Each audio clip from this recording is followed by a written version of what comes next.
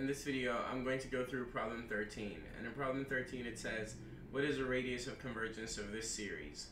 Okay, the radius of convergence of this series, or any series, could be found by solving this inequality involving the limit as n goes to infinity, which is the limit as n goes to infinity of a sub n plus 1 divided by a sub n in absolute value being less than 1.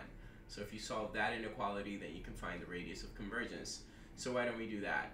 First, because we observe that a sub n is this thing here, we know that a sub n plus 1 has to be x minus 4 to the 2 times n plus 1. Careful here.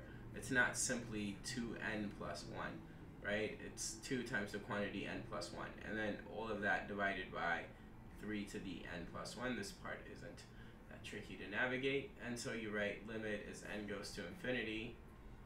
And then it's going to say a sub n plus 1 is going to be x minus 4 to the, well, note this by the distributive property is going to say 2n plus 2 divided by 3 to the n plus 1. And then it's dividing that by a sub n, which is this. Well, dividing by this is same as multiplying by its reciprocal, so we do that. And so we write times 3 to the n over x minus 4 to the 2n power. Okay, great. And we need this to be less than 1. Got it. Now, some canceling here will go a long way. So these two fellas cancel to an x minus 4 squared in the numerator, right? And these two guys cancel to a 3 in the denominator. Cool. So we should write limit as n goes to infinity, and then it should be absolute value of x minus 4 squared over 3, and we need to solve for that to be less than 1.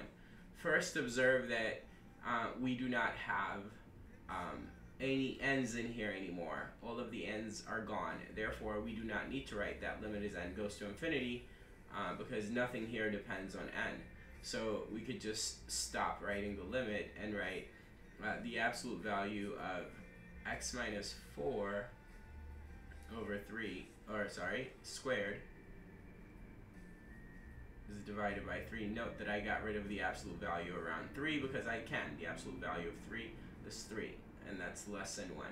At this point, I'll multiply both sides of that inequality by 3 and observe that the absolute value of x minus 4 squared will have to be less than 3. Great. And here, I see that because x minus 4 quantity squared is always positive, this thing here, the absolute value bars around it are redundant.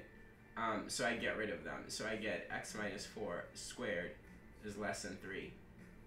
And clearly, this says that x minus 4 is less than root 3 and greater than negative root 3.